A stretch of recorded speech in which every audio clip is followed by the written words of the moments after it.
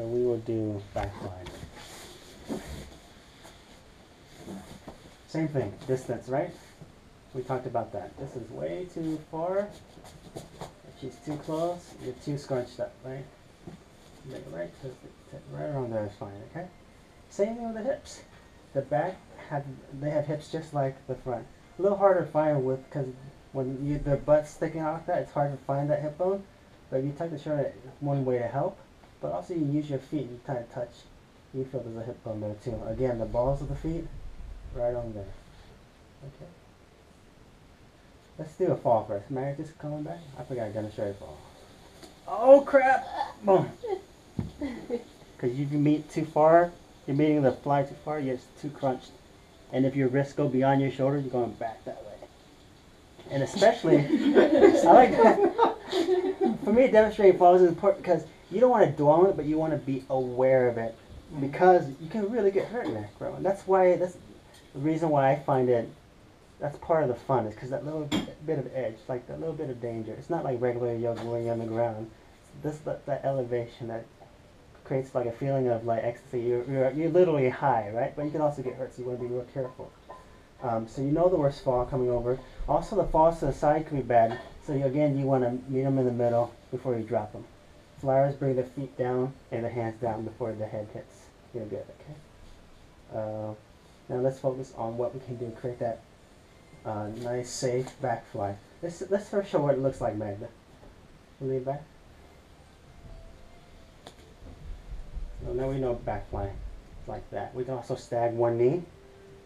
Let's bring one knee towards you to create that look.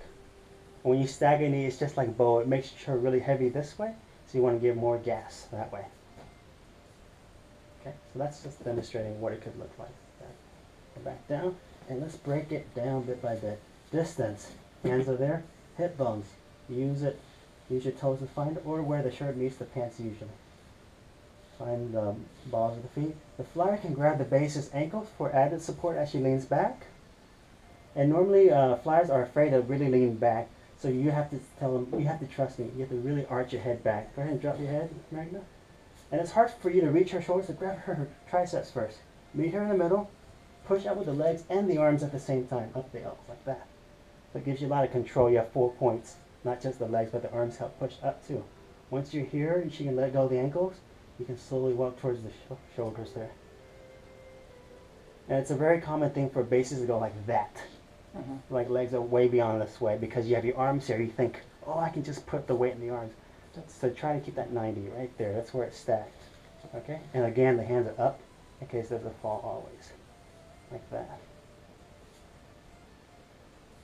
The flyer really bends back. Another common mistake is the flyers will keep their legs straight up like this for some reason. Bend it so where your whole body drapes over. Just like a wet cloth, just draped. Makes it very easy to base like that, okay? Your hands are up.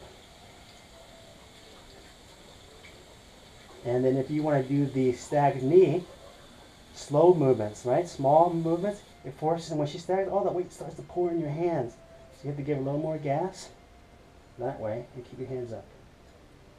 More gas, just like bow. That creates a nice, pretty look. Different lines with the legs. And same thing with the down, hands up. Meet her in the middle. Make sure her feet touch down. The common mistake is to kick so hard, like, and like throw her against the wall. So really, like, meet her in the middle and gently kick out. Gently kick out. You're not trying to like remove someone. You're just gonna gently force them forward. There you go. Give it a try.